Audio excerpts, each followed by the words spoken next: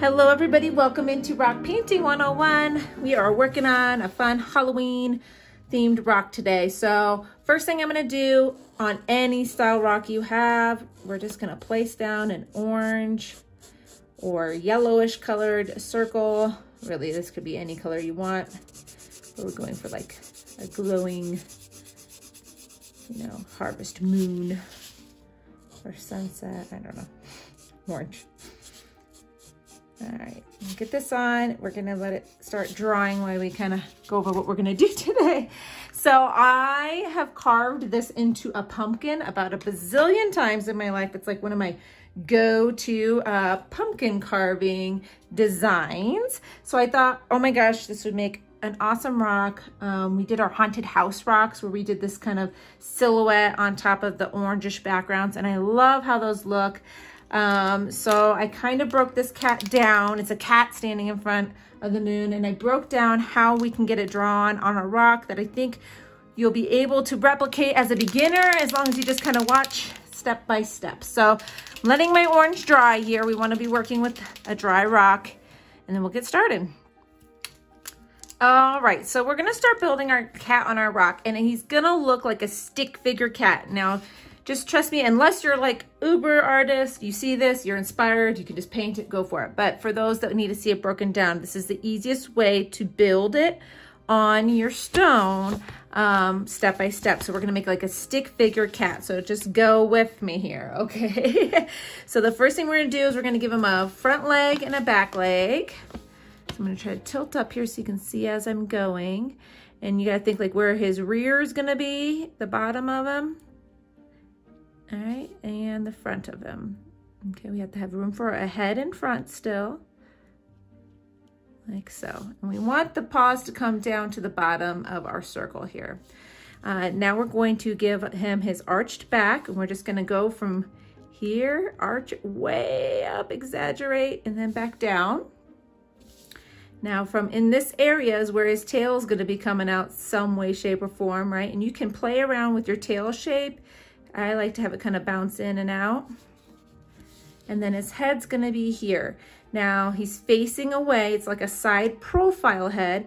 So we're gonna just do a small kind of sideways oval and add an ear point and connect it to the body. Okay, so that's our basic bone areas, I guess you could say, of our cat. And now we're gonna start thickening up these areas and giving him more shape. So his back leg will have that hip bone in there, and then we come down the legs. Add a little paw there, okay?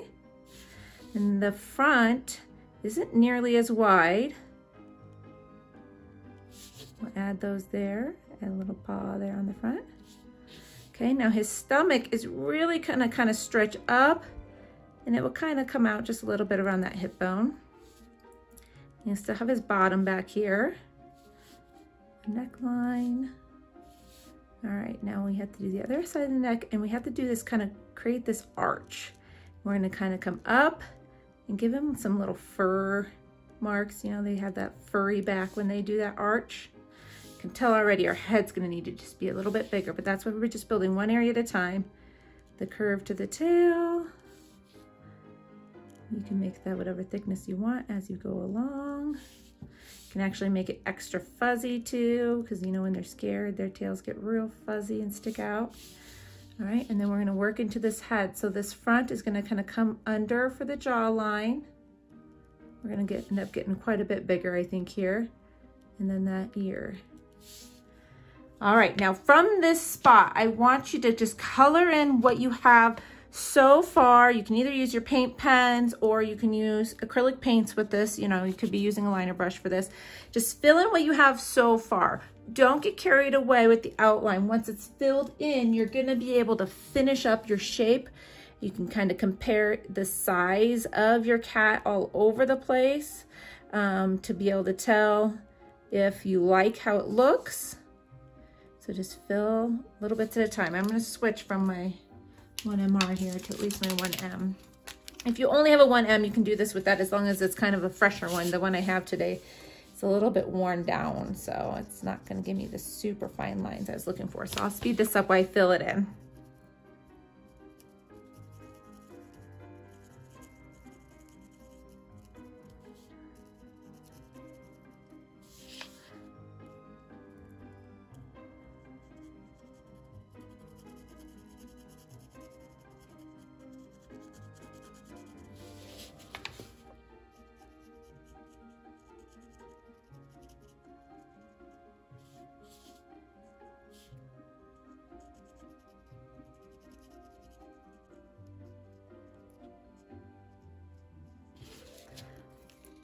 once you're completely filled in like this, you can really give it a look over and see, do you like how it looks? Does the front leg, like my front leg to me seems just a little bit on the skinny side.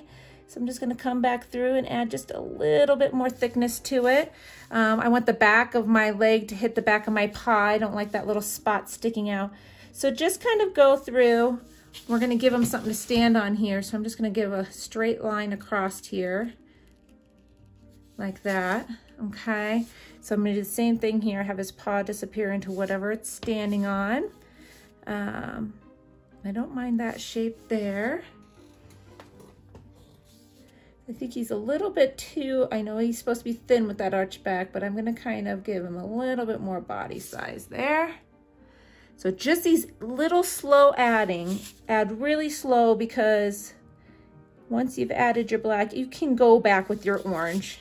Don't get me wrong, especially if you're using your paint pen. It's really easy if you overdo it to come back with your orange, but you just go nice and slow and add slowly. Sometimes you can get it first try.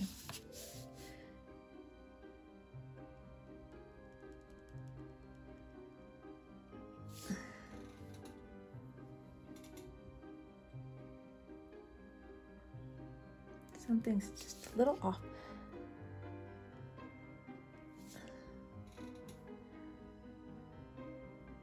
And then once you're happy with your design, we're going to outline, and this is where I'm gonna grab my acrylic paint now because it's a lot of filling in.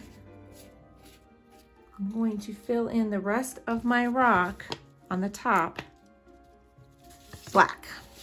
So along the edge of my circle and down and around.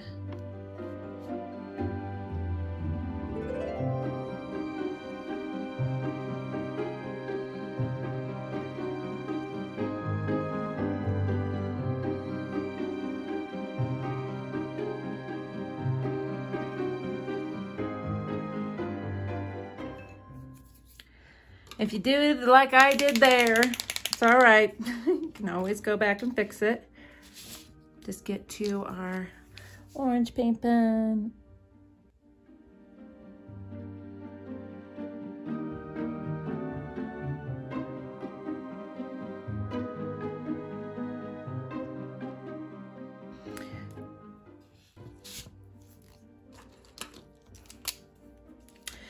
All right, once you've got your silhouette done, you can also come in here and add some really fun little designs. Just kind of, I don't know, rough it up a little bit, I guess you could say, like little, just kind of little hashes. Make sure your ink's running. You know, just kind of, just to add this little design element to it. You can also, dots. A lot of people have been doing these fun little designs, and it just kind of gives it a less polished look, which is kind of fun. So I'm gonna wait for that to dry, add one more dot, and we're finished. So I hope you enjoyed this rock painting tutorial for beginners. Make sure you subscribe to the channel. You can watch all of our videos when they're first released ad-free. If you're one of our rock stars, you can join over on patreon.com. And we have a full playlist of Halloween videos for you to check out on the page. I'll leave the link to that here right at the end. We'll see you again soon. Bye-bye.